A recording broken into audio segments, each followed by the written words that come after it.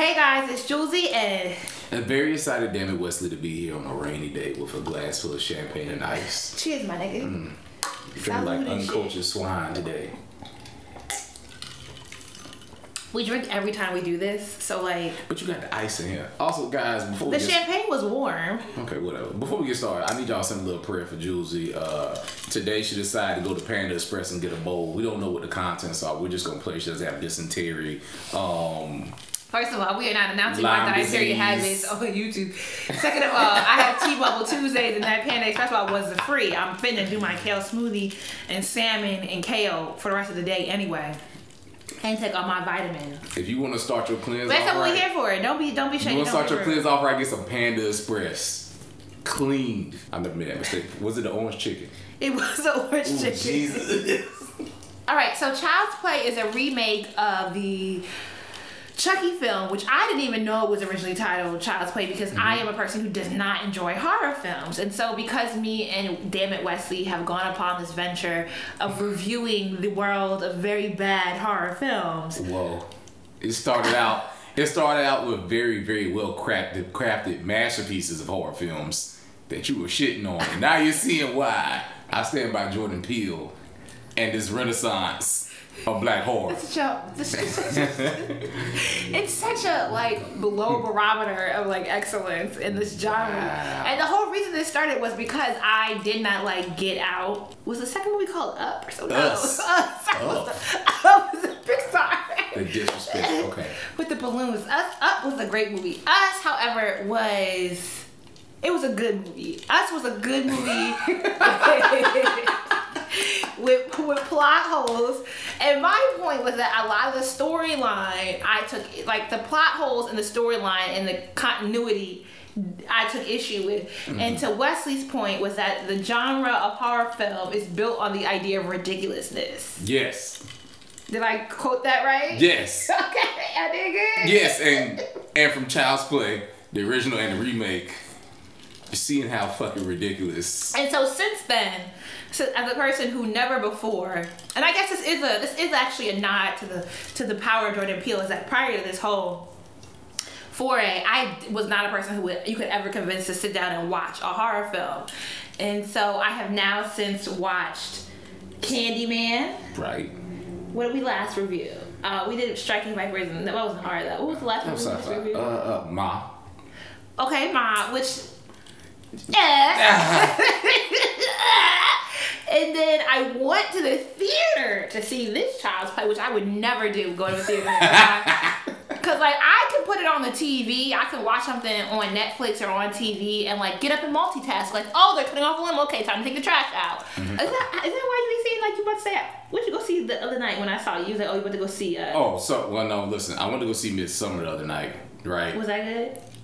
Should I go see that? Should you review that? So here's the thing. I went to go see Midsummer and I got to like the last 20 minutes of the movie and the fucking film broke, right? I was thinking that Ari Aster was pulling like this really cool like silence thing to build attention, and some white lady in the theater just screams out, "This is the same shit that happened last night." Mind you, it's maybe like 4 white people and everybody else is black. Man, yeah, we got a refund from that shit, and they give us free tickets. What's Miss? I have to look that up later and decide if I want to see it or not. I mean, so essentially, there's a young lady, and we ain't got to because we need to get in. We about 20 minutes and ain't even talk about Child's Play yet. Hey, it's been 20 minutes.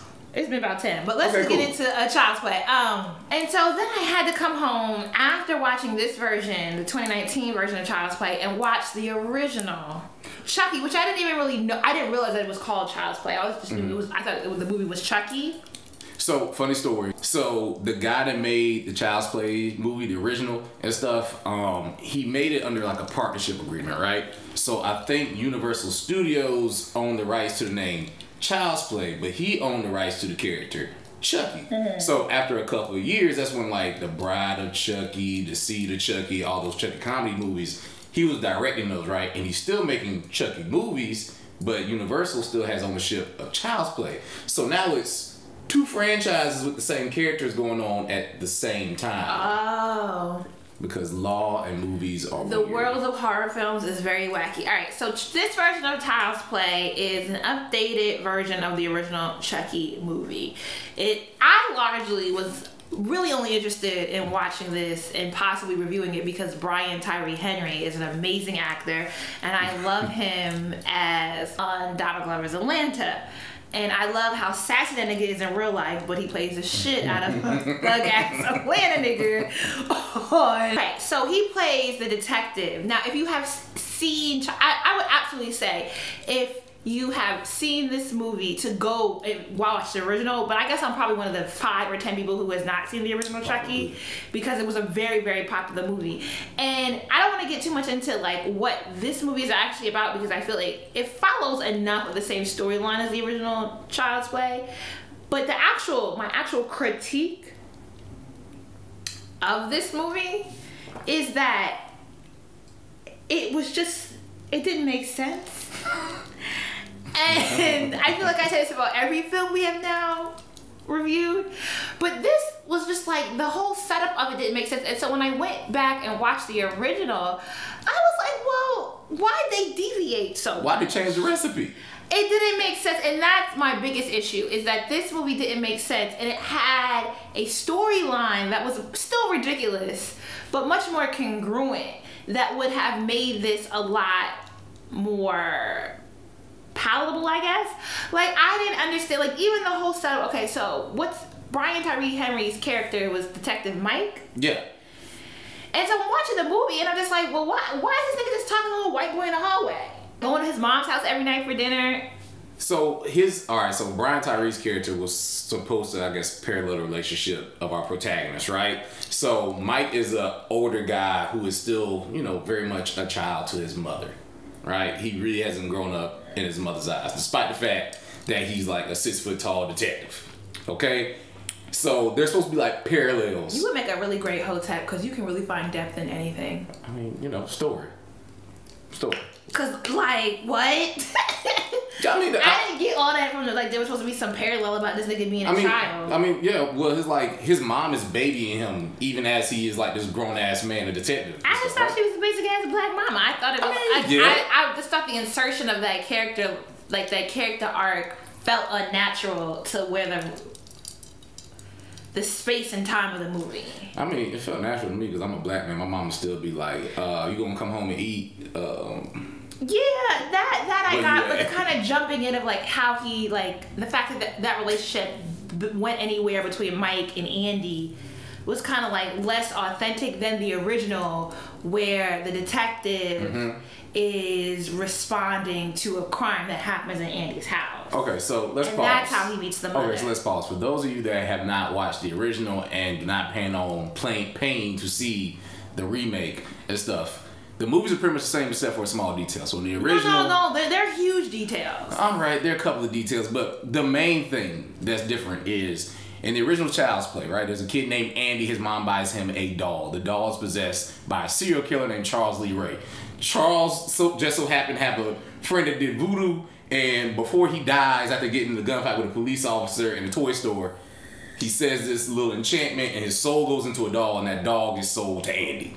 So Charles wants to take Andy's body because he needs to be human and shit so he can start doing serial killer shit. So that whole movie is basically this 5-year-old kid talking to a doll, and the doll is getting him to do bad things. And the detective that was after the white boy with the voodoo is the same detective that is essentially the character that Brian Tyree is playing currently, except for in the remake, they get rid of the, what would you call that? The magical, the supernatural element. They get rid of the supernatural element, which to me made a lot more sense for where the movie was still gonna go anyway.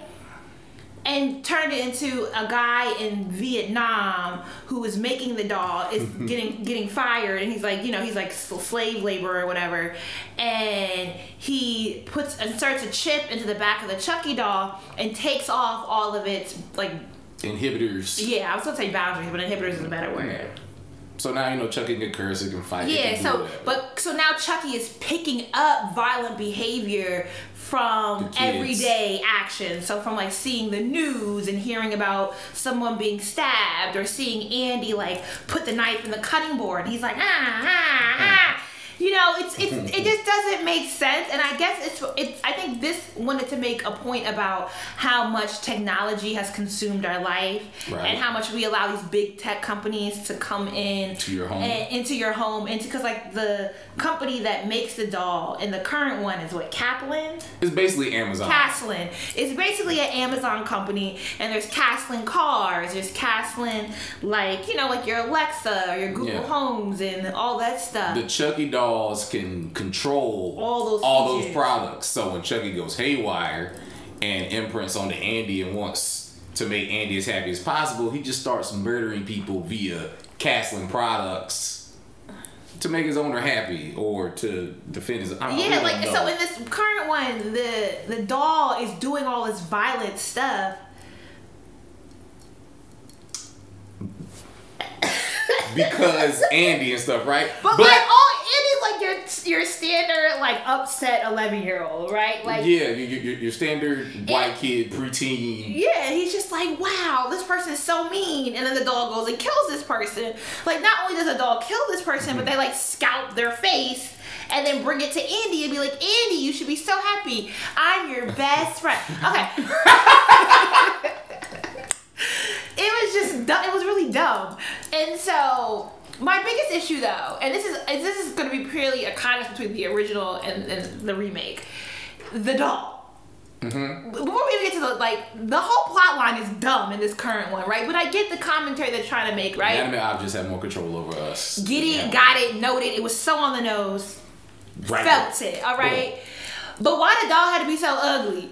Like, first of all, the original Child Play came out in 1988, all right? Mm-hmm. The special effects in the original are better than the special effects in the 2019 version. And that bothered me. Like, the doll looks evil. The original Chucky doll did not look evil. It looked like a Cabbage Patch with some funky hair. But back in the 80s, dolls just had funky hair. Everybody had funky hair. It was the 80s. The doll looked more like a doll that kids would attach themselves to and be intrigued by.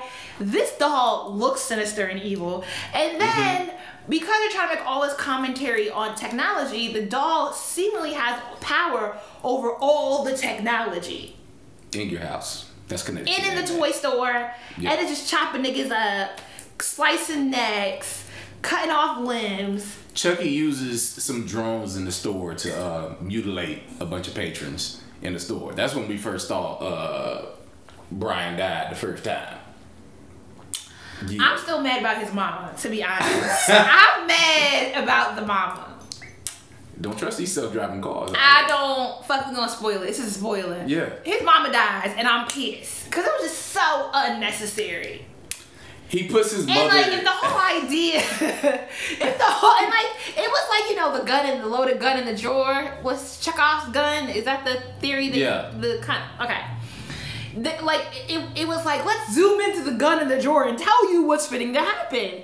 So Brian Tyree, I gotta say this nigga whole name, I'm probably not even saying it right, is talking to his mama, and she's like, oh, I'm just gonna get a Caslin car, and because they're self-driving, I'm gonna take it to bingo. The new Ubers are coming out, and right, they're all gonna be self-driving in 2020, so be scared. Cool story, bro. And so she gets in this self-driving car, and then Chucky magically has a little finger, literally, that controls all this shit. I mean, well, you know, he's an Amazon product, and he's linked up to all that shit. And he can do what he wants. So he kills the mom because she's friends with Andy. Yes. Because she is nice and Andy loves her, and he's like, I can be your only friend. He's jealous. He kills her, and I was hot. She should have jumped out the car. He kept locking the door. She couldn't get out. And then how did he get in the car? Was he in the car the whole time? No, he was outside the car. But then at the end, when he kills her, he's in the car. He's a robot. He can do what he wants. You see, we didn't... So here's my thing, right? It's hard to compete with the originals and stuff. Everybody was doing fucking coke in the 80s. It was wild ideas. And when you have practical effects, you have to get really creative about how you do things, right? So the original story, no matter how ridiculous it is, makes a little bit of sense, right? Despite the magical elements, there's a serial killer who wants to take over this child's body and stuff. But I think if we're gonna, I'm okay with the fact that horror film is fantastical. Yes. the element of fantasticalness, we just making up new words as we go along here, doesn't bother me. Okay. So I can deal with a serial killer soul getting into the body of a toy, and then that's why they're violent. Because it's just one toy. Depending on where you at in the South, this can really happen. Because you go to places Louisiana, I'm not touching we ain't got shit. in Louisiana. We nigga, you from South Carolina, the Geechee folk right there, right? I ain't touching certain shit in Charleston either. Okay, we get it. So like the idea, there are plenty. I would knock that idea because I think I can respect.